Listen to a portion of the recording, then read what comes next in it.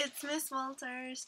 I'm here a little bit earlier than normal, but that is because yesterday when I tried to upload my video, it took 4 hours, and I think I got you when you were in bed, but I have been missing you a lot, and today I'm going to read you Squish Squash Squeeze by Tracey Corderoy, and it's been illustrated by Jane Chapman.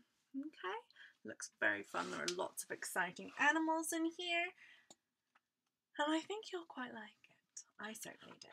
Are you ready? Mouse's new house had shady trees and a roof like a witch's hat. It had creaky steps and flower pots and pegs for muddy boots. "Ooh!" cried Mouse as he marched on in. "It's just right!" Mouse quickly shooed the cobwebs away. Oh, cobwebs. There he is, shooing them away. Ooh, sorry. And look! A piano! He smiled. He jumped right up and started to play. Blink, blonk, blink, blonk, blink, blonk. But all of a sudden... Roar! A big brown bear burst out. "I'm a scary bear in a scary house, and there's no room here, not even for a mouse." Mouse folded his arms. "You don't scare me, Mr. Grumblepants. There's plenty of room, so no more stuff and nonsense." That bear, he looks a bit squashed in there. I might have been a bit more afraid than Mouse. Mouse skipped up his just right stairs all the way to the bathroom.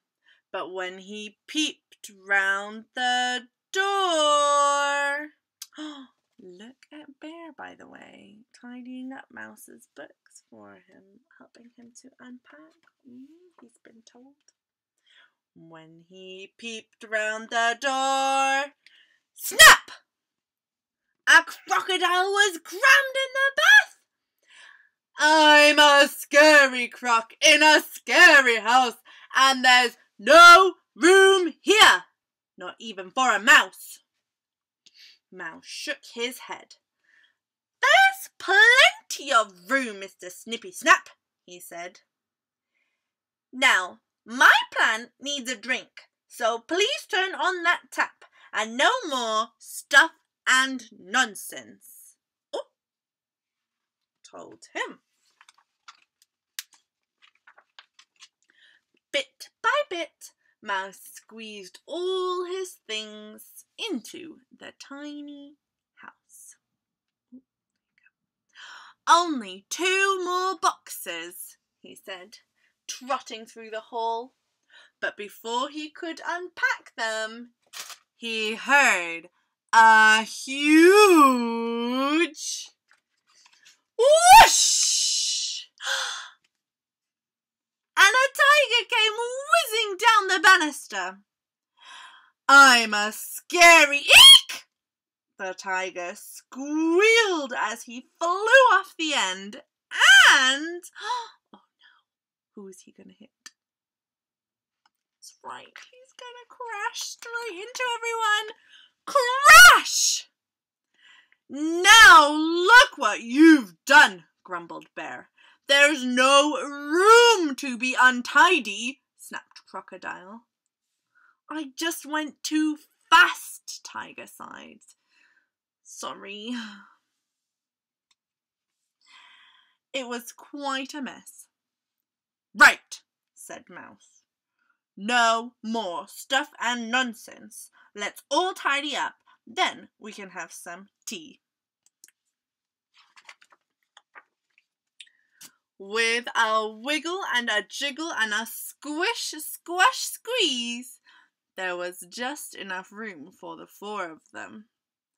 "Budge up a bit, Bear," Tiger tutted. "Move your tail, Tiger," grumbled Bear.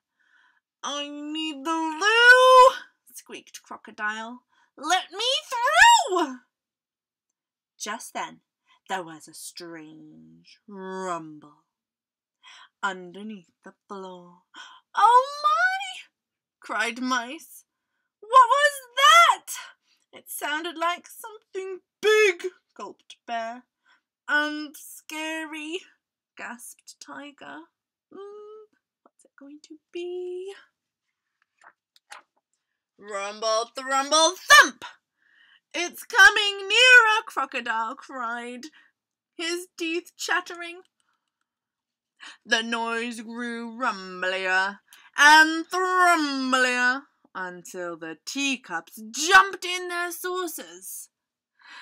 It sounds like it's in our house, Tiger trembled. What if it wants to live here too? There was only one thing for it. Mouse stood tall and called in his biggest, bravest voice. I'm a scary mouse in a scary house, and there's no... Ah! Down, down, down tumbled Mouse through a giant hole in the floor. Oh no, there he falls. He landed bump and looked all around. Oopsie, said a little mole, blinking at the rumpus he'd caused. I must have dug a bit too much, and now I've made this great big hole under your house. I'm so sorry. But Mouse started to smile. Stuff and nonsense, he said. It's just what we need. And with a wiggle and a jiggle, this time there really was plenty of room for everyone. There they are, having a whale of a time now that the floor is gone and they've got more space. The end. Well, I really hope that you enjoyed that story, everyone. I certainly was a bit scared in the beginning, but by the end it all worked out. So have a lovely day, and I will talk to you again tomorrow. Bye!